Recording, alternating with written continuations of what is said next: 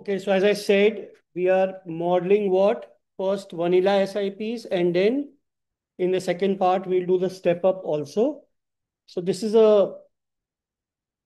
one will give you a learning for Excel, like how do you create a model, input, process, output, as well as a lesson around wealth management, which is so important for all of you when you're at the brink of starting your careers, right?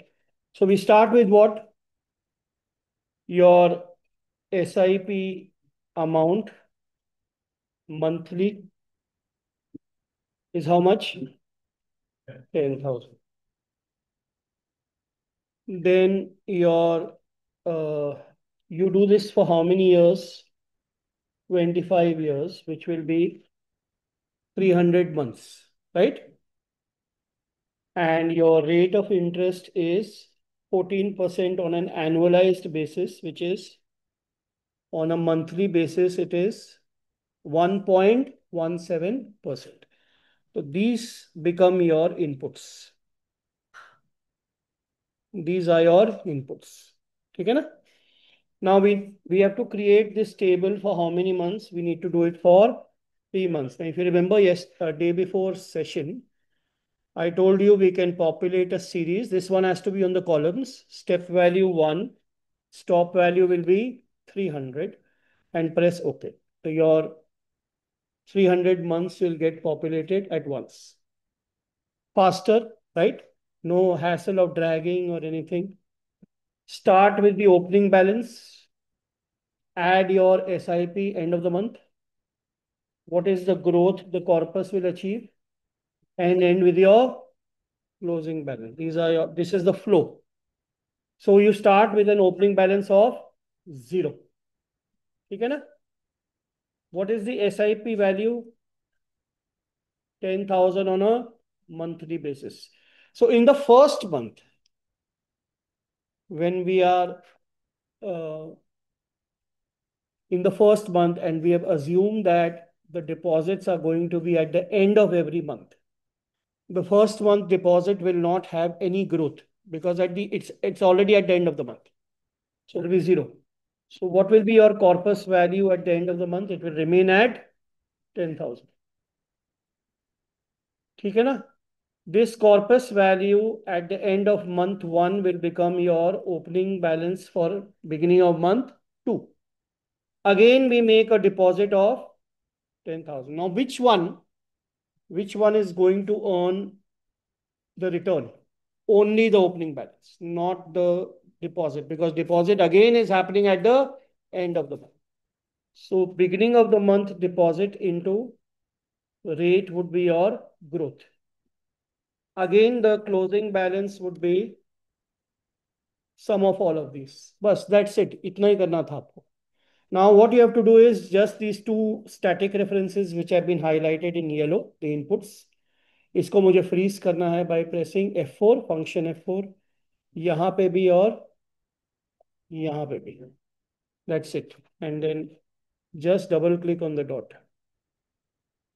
The moment you do that, you will arrive at the answer, which is 2,69,58,260. Now, you can make it look neater also. I told you, select select the entire matrix and press comma. It will get converted to double decimals. In such a big value, you don't need decimals. So I'm going to decrease decimals to 0 decimals. And I arrive at this corpus value, which is 2,69,58,264. This is by the tabular approach. You can also apply the formula for future value of annuity, which is A. What is A? Also link this. ताकि आप कहीं पे भी change करोगे तो वो अपने आप चेंज करेगा. A into 1 plus R. What is R? Rate to the power of n. 300 months. Minus 1. Don't forget board mass. You have to apply outer brackets. And the whole thing divide by R. Please see if you're getting the same number. 2,69,58,264. which matches what you had got by the tabular approach, right? And the third one was using the FV function in Excel. So if I apply the FV function, it asks you for your rate. What is the monthly rate? 1.17%, comma. Number of periods, 300, link karo, comma. PMT, this is recurring payment. Every month you're making a deposit of 10,000. So I'll put minus 10,000, comma. You start with a present value of 0, comma. We are assuming end of the month deposit. So again, 0. Bracket close, enter. What is the value you get? Same value, 2,69,58,268. You can format paint and get it here. So whether you apply the tabular approach or you apply the future value of annuity formula that you learned in financial management, or you apply future value function, all three are going to get you the same result, and they must get you the same result. Now the beauty of modeling is, suppose मैं इसको change करता हूँ, अब मैं 10,000 की जगह इसको 20,000 कर देता हूँ. Now look at the value here. What does it become?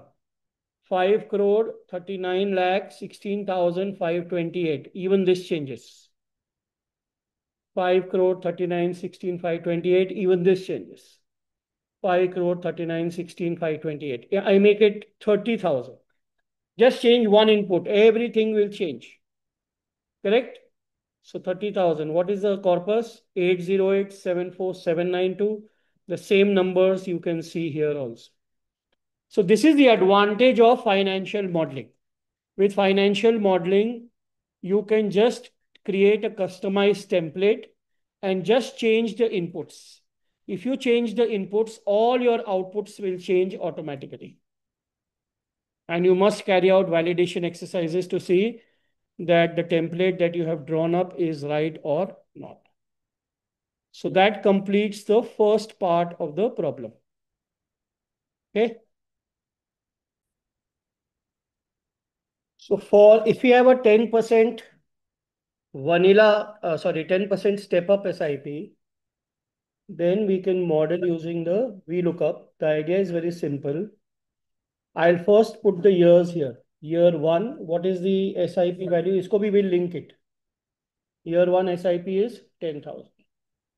So I can take the step up input here so that if I change the step up input, everything in the model changes automatically. This is your step up input. Okay, na? Year 2, and we have to go down till how many years? 25 years.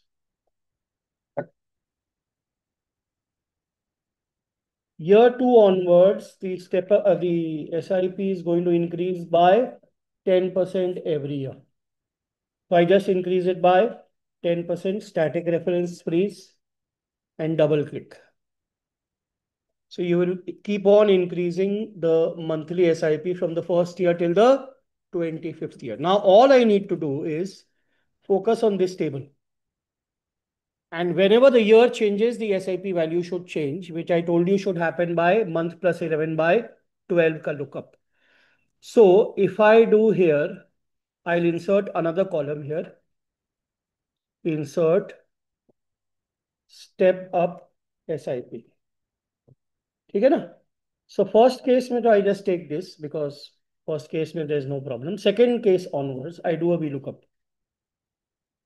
VLOOKUP month plus 11 divide by 12.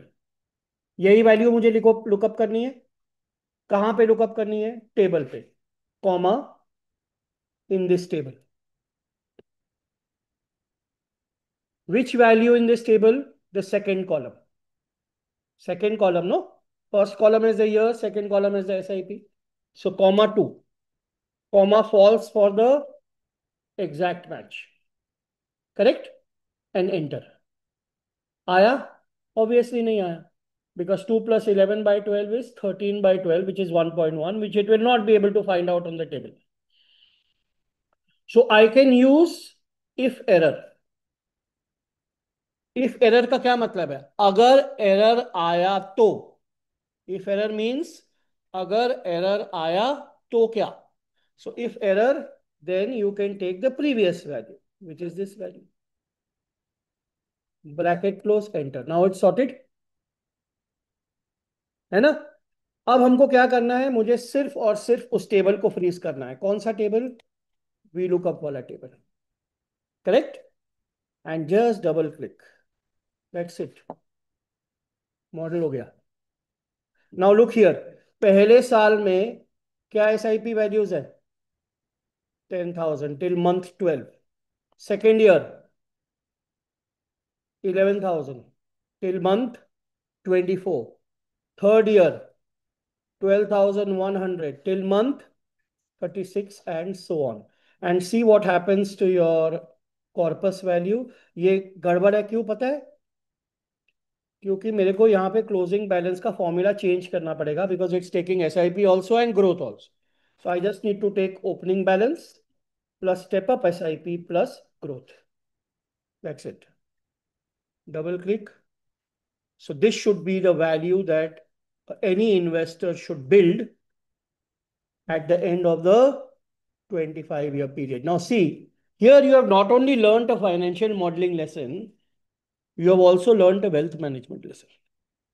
If you set aside 10,000 a month and you don't change it, you are building a corpus of 2.69 crores. But if you set aside 10,000, but you increase it 10% every year, your salary is increasing, so ideally your investment should also increase. Plus, when you make job jumps, आजकल you get erratic hikes, 40%, I've seen 70%, 100% hike also. So 10% should not be a problem. And you are building a corpus which is 3 crore higher than the previous one. Why is that? This is because the power of compounding happens in a longer period of time. The problem in these days is people want instant money. But life, bolte hain na, life is not instant coffee. So you have to be patient. So if you are patient for the longer period, that's when the magic of compounding will unfold. Are you getting it? So this was the step up SIP model template. Okay.